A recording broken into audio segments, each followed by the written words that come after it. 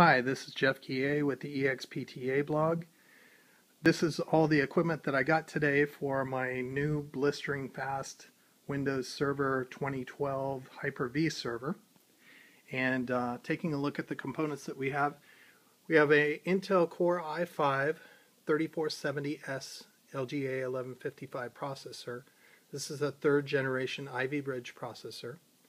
We have a couple of SATA cables for the SSD drives. 2 boxes of Corsair DDR3 1600 RAM. There's 2 sticks in each box, so we have a total of 32 gigs in 4 sticks total. We have a USB 2.0 3.5-inch internal all-in-one card reader. That adds an extra USB port to the front, which is really handy. We have the mounting kits for the SSD drives.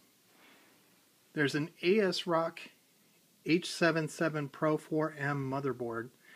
This motherboard supports both second generation and third generation Intel Core processors. There is an upgraded version of this board that supports overclocking, but since I'm going for reliability over speed, and this will be plenty fast enough, I chose to go with the cheaper board to keep the prices down. We have a mini ATX case with plenty of expansion slots and a handy carrying handle in case you want to carry it someplace. I have no idea why, but that's what comes with it.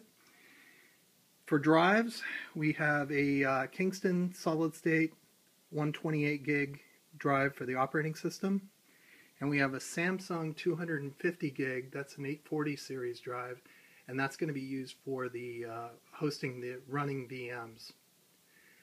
For mass storage, we have a Western Digital Green Drive, 2 terabytes, and these drives are all SATA 3 6 gigabyte drives, 6 gigs per second. And we have a light-on DVD burner, which every server needs. And then we have a 400 watt Rosewell power supply. There's a green power supply that will power all this good stuff. So we'll be putting that together tonight, and we'll check it all out. Thanks.